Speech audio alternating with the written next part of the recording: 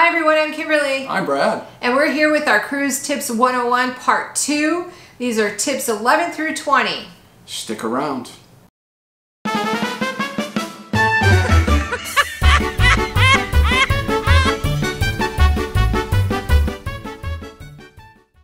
Hi everyone, thanks for watching Part 2 of our Cruise Tips 101 series. As Kimberly said, this is part 2 of our Cruise Tips 101 series where we're giving you 101 cruise tips. Thanks for helping us march towards 1,000 subscribers. Please, if you're not subscribed, consider subscribing because at 1,000 subscribers we have got a fantastic giveaway. Awesome. Yes. Yes. So now, without further ado, we're going to go into tips 11 through 20. Yes. Kimberly's going to start. I am. With tip number 11. Number 11.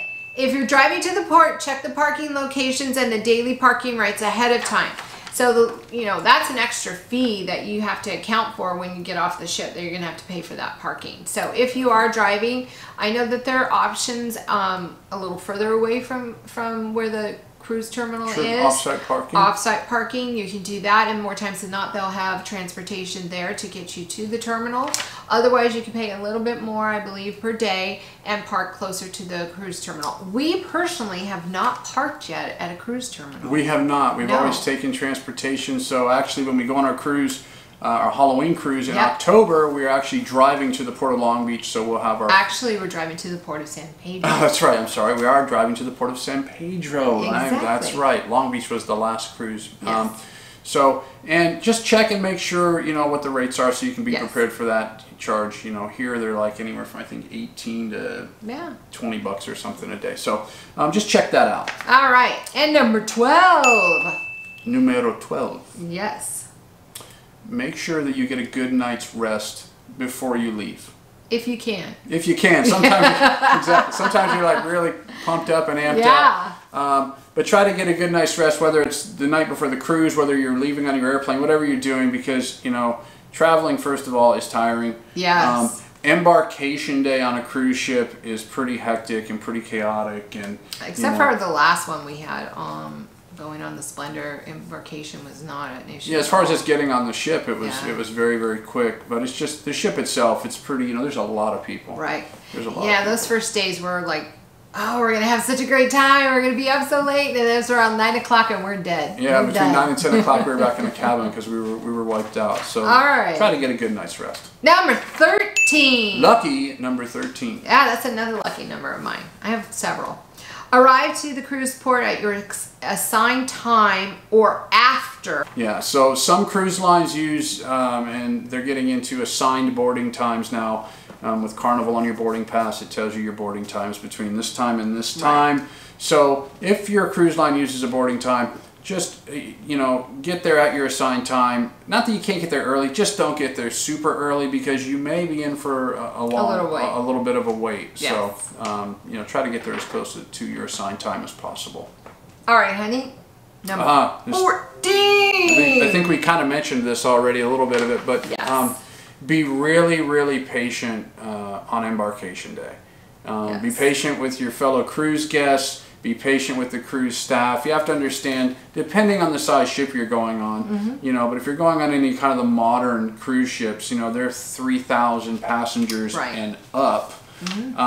They're trying to get a lot of people onto the ship at one time. And get a lot of people off the ship, too. Exactly. They're trying to debark the passengers before. So just exercise some patience. You're going on vacation. Just relax. Enjoy it. Just relax. Enjoy the experience. You're going to have to wait in lines, and what? It is what it is. But you're on vacation.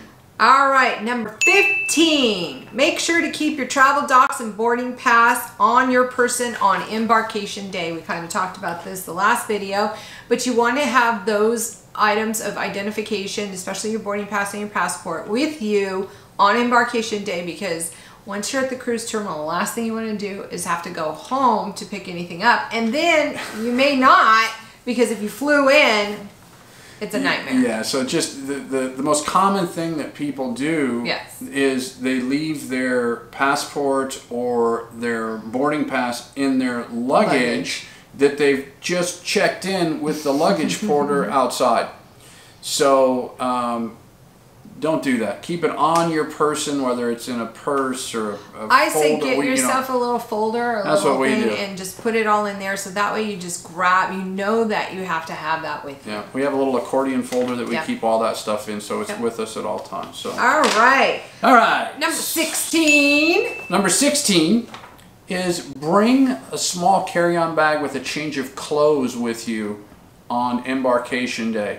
Not necessarily clothes you're going to wear to dinner, because on the first night they don't make you, there's really no dress code, because they understand that you may not get your luggage before dinner. But bring a swimsuit if you want to swim. Right? Bring sunscreen.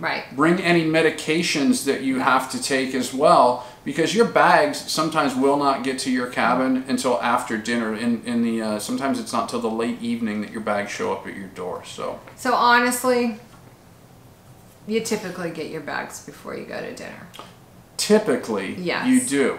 But in that time period when you get on the ship until the muster drill, if your idea of fun is to go swimming, then you'll need to have your swimsuit, because your bag will not be there. Yeah, if you're one of those folks that wants to jump in the hot tubs always seem to be the thing that seems to be busy on embarkations. If you want to jump in the hot tub, bring a suit. Bring your bathing suit. Bring your bathing suit. All right. Not your birthday suit. Your bathing suit. Number 17. Try to avoid the elevators on embarkation day. They're really crowded on those days, and it's also a kind thing to do, because there are some people that have disabilities that need to use the elevators. They can't use the stairs. So we're not saying walk up 11 flights of stairs. No. But if you just got to go like maybe a couple floors up, consider using the stairs. It's the busiest. You will see the elevators. The whole cruise is going to be on embarkation day. So like if you just got to go up a couple flights, take the stairs. And I understand if you're carrying on your luggage, then that's a different story. You're going to want to use the elevator, because the last thing you want to do is try to lug luggage up the stairs and slip and fall. So don't do that. But if you're going light and you're not carrying anything, use the stairs. That's right. Especially going downstairs too. Trust me. Yeah. Get as much exercise as you can. Yes. Right off the bat. Start burning those calories before you even start eating. All right, number 18, honey. Oh. Number 18. Yeah, number 18. This is another thing to avoid on embarkation day. Well, we recommend. We recommend. I don't want to say, hey. We recommend. We recommend, in our experience. Yes.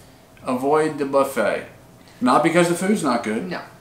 Because it is going to be the absolute busiest place on the cruise ship on embarkation day. Again, it's the busiest it will ever be. The entire cruise is embarkation day. People just head and beeline straight for the buffet when they get on the ship. So cruise equals food. Cruise equals food, and the buffet.